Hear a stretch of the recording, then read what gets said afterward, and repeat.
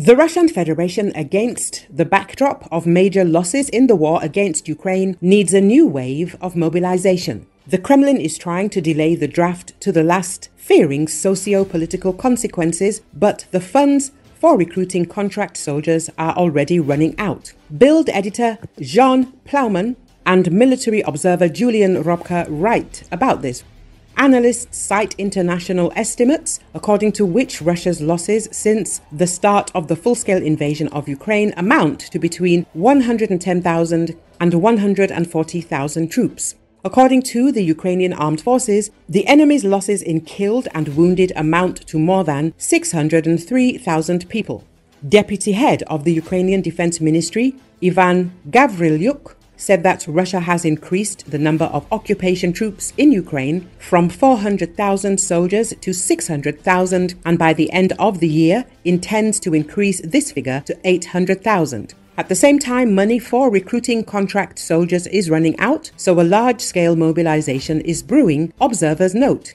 According to them, Kremlin dictator Vladimir Putin may use the Ukrainian Armed Forces breakthrough near Kursk to draft more Russians into the army, but most likely the Russian authorities will try to do this secretly without an official announcement. Recently, Bloomberg News agency said that Russian authorities are preparing an order for a new mobilization, which could be issued as early as the end of this year. The shortage of Russian troops became obvious after Ukraine broke through to the Kursk region. According to journalists, Ukraine's invasion of Russia has shown the weakness of its defense systems. Putin is raising the salaries of new servicemen to avoid mobilization. A growing shortage of soldiers for the war in Ukraine is prompting Russia to raise conscription bonuses to avoid a repeat of the unpopular mobilization. There is little sign yet that the increases are working effectively. The military is not getting enough new soldiers to keep up with losses at the front, according to sources close to the Kremlin and the Russian Defense Ministry. The level of personnel losses is now the highest since the conflict began in 2022.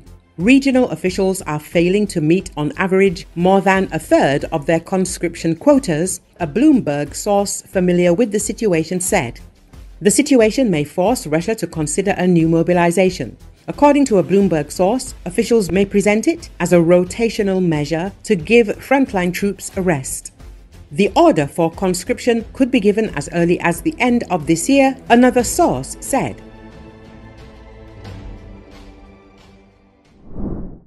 The wife of a mobilized Russian complains that he disappeared after being sent to the Kursk region. She contacted Russian media, stating that her husband was in Kamenka, 18 kilometers from St. Petersburg, refusing to return to the war. The Russian woman told the Astra publication that her husband had previously been wounded, was covered in shrapnel and had difficulty walking, so he decided not to return to the front and wrote a refusal. No one was going to let the occupier refusnik go home. Doctors told him directly at the commission that he was category B, but they would put him in A, saying, "Go fight if you have arms and legs." The soldier acted recklessly, leaving his military unit without permission, for which he was arrested and supposed to go to trial in September.